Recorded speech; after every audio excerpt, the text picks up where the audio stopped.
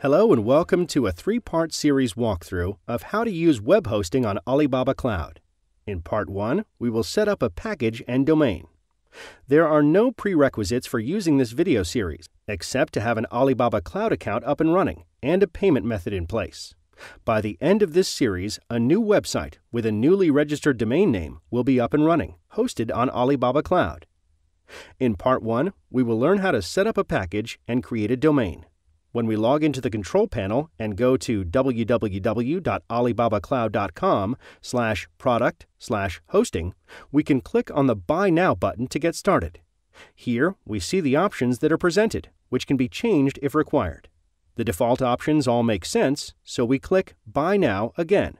There will be two more buttons, to place order and finally, to pay. Once this is done, the new web hosting package is ready for the site to be created. Wait a few minutes for your hosting package to be set up.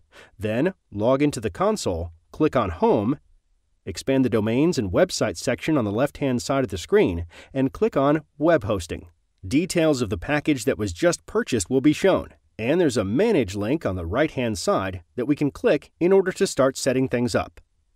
We can now see the status page for our hosting instance. In the FTP section, the FTP login name and the FTP login host address will be shown. These will be required to upload pages or files to the new site. We will also need an FTP password, so we can click on Reset Password in the FTP section and enter one. In the Instance Details section, make a note of the test domain. This will allow us to look at the website before we have purchased a more friendly domain name. On the left-hand side of the screen, click on Run Mode Settings and ensure that the release mode is set, rather than debug mode. For now, we don't need the extra levels of error reporting that debug mode provides, but it may be useful later. Close the console and open a web browser. Then type in your test domain in order to see your new site as it currently exists. For security, Alibaba Cloud will require your login details, as the test domain is only for development use rather than public access. We can now use an FTP program to upload some files to the new site. We use the FTP server address, username, and password that were noted and created earlier. If you don't have an FTP program, download FileZilla, which is free. If the FTP program results in a message from your PC asking for your permission to change firewall settings, say yes. Similarly, there may be warnings from your browser about unknown or insecure certificates. Again, this can be safely ignored for now. The home page should be called default.html, index.html, zhuye.html, or index.php. There are two main folders in the website. All HTML files should be uploaded to htdocs. The My Folder area is not accessible via the web and can be used to store private documents related to the site if required. Replace the default.html file in htdocs with your own. Ensure it's in lowercase. In this case, the warning about overwriting can be ignored, as we do indeed wish to overwrite the sample file with our own. Now we can use a browser to visit our website again, still via the test domain name, and we can see the new homepage that was uploaded. If the old version is still shown, it may be necessary to hit refresh or press F5 in the browser. Move on to Part 2 to learn about naming and paying for your domain. In Part 2, we will show how to name your domain and purchase it. Next, we need to register a suitable domain name for the new site, rather than using the test domain, which is neither user-friendly nor available to the public. From the console, under Domains and Websites on the left-hand side, choose Domains. For this video, we will buy a brand new domain name to accompany our new web hosting package. But if you want to move your existing web hosting plus domain name to Alibaba Cloud, then that's possible too, and will be covered in a separate video. Choose a domain name that best suits your needs. If no one else has already purchased it, you can.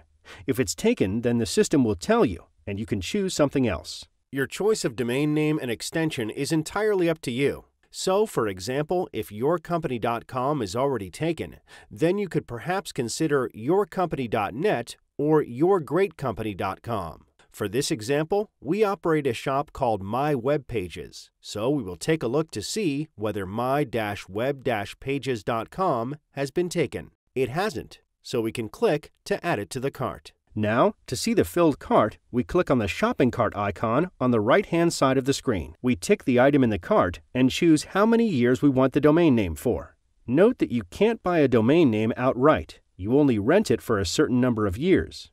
You then have to renew it. If you don't, someone else could register it instead. We now click on Buy Now to move to the next stage. Note the option to enable domain proxy service, which is free. This ensures that your own details will not appear on the publicly accessible register of people who register domains, and will thus help you avoid telemarketing calls from organizations wishing to sell you additional consultancy services. We haven't already created a domain registrant profile, so we are asked to do so before finalizing the order. This only needs to be done once. Now we can click on the Place Order button and confirm the charge on the next page in order that it will be billed to our credit card or PayPal account on file. Move on to Part 3 to learn how to configure your domain to your package. Welcome back. In Part 3, we will learn how to configure your domain to your chosen package. Although the domain name purchase is complete, it is not yet linked to our web hosting, so there are a few more steps to complete. In the console, click on Home. Expand the Domains and Websites section on the left-hand side of the screen. Click on Web Hosting and locate your hosting package. Here, we click on the Manage link and then the Bind Now link. We need to enter the name of the domain we just purchased, complete with www at the start.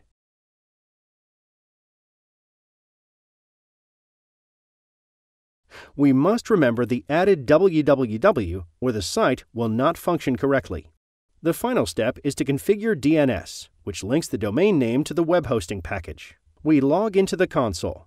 Under Domains and Website on the left-hand side, we choose Web Hosting. We locate our hosting package in the list and click Manage. Copy the content of the test domain setting into your browser's clipboard. Return to the console homepage. Under Domains and Websites, choose Alibaba Cloud DNS. Find the domain name and click Configure. Click the Add Record button and then enter the details. Change the type to CNAME. Use www as the host. Leave the ISP line set to default. In the value entry, paste the test domain address that you copied earlier. We leave the TTL entry as it is. Then press Confirm. All that is left is to wait a minute or so for the changes to take effect. Then try the website.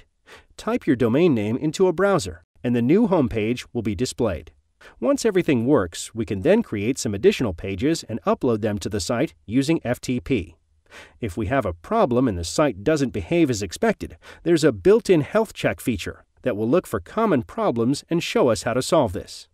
Here, for example, we can see that the DNS has not yet been set correctly, but it will tell us what happened and what to do to fix it.